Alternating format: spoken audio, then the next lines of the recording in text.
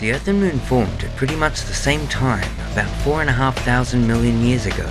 Except for a few trace gases on its surface, the Moon has no measurable atmosphere. It has no weather, plate tectonics, or liquid water to resurface its features, and because of this, it holds its scars for a very, very long time. Even through a small backyard telescope, you can see vast plains, rugged mountains, and impact craters of every size and shape.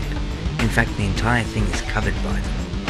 Impact craters form when an unstoppable force meets an immovable object, and the energy released can be the most powerful of anything on a planetary scale.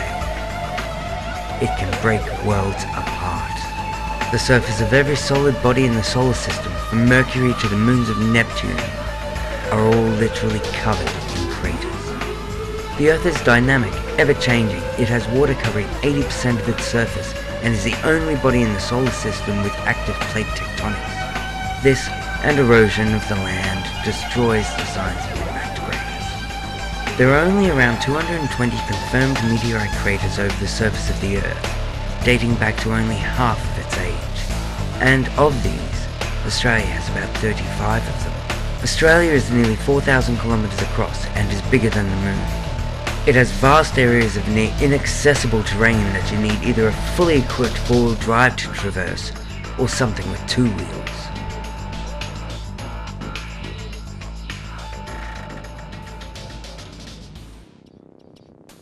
So what we'll do is we'll just kind of mount that onto the roof perhaps, so that you can just start a recording just as an extra kind of camera pointing somewhere. Here we have the Hello Kitty Kawasaki Zephyr, and the TDM, and the Nissan Navara. Once you get beyond the Great Dividing Range from Brisbane, you hit a huge expanse of flatness. The vast distances between the towns mean you actually get to stop in most of them for a break, rather than just driving straight through them. Tukanuka and its sister crater Talindili are believed to have occurred simultaneously as a larger object broke apart on its descent towards the Earth. This event created one crater 55 kilometers across and another 30 kilometers in diameter. 128 million years ago, the eastern coast of Australia was covered by a shallow sea that extended from the Gulf of Carpentaria in the north through the belly of the continent and out of the Great Australian Bight. Over the course of millions of years, deposits of oil and natural gas accumulate, and if an impact event occurs, the energy in the shock waves can sieve through the shocked rocks to create deposits large enough to be mined. Tukanuka and Talindili both have oil wells associated with them. New South Wales is home to most of Australia's research-grade telescopes. A quick trip down the coast to Sydney sets me up to visit most of these on the way back up. I'm in New South Wales in the Lawn Basin. This is a highly speculative impact site. The only reason the people actually think it could be one is because it's a roughly circular depression. It's about 35 by 30 kilometers long.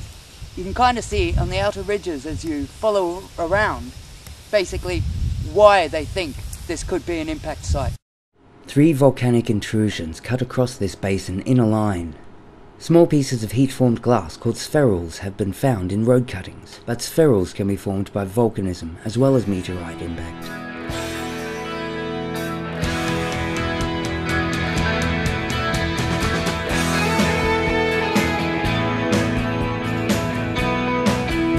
You stare down at some crowd from your trapeze.